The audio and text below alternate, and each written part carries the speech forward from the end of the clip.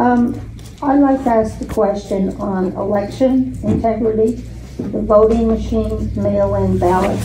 And there was a gentleman that spoke to a committee in the state representative about how they could cheat by going through the election office. Can you tell us a little bit about that?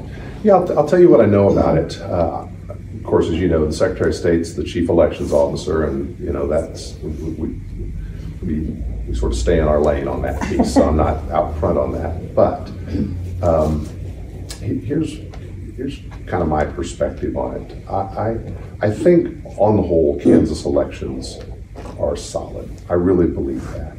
I'm not saying there's no problems. I'm saying we don't have the types of widespread institutional problems, or at least I've never seen the evidence that I think some other states do.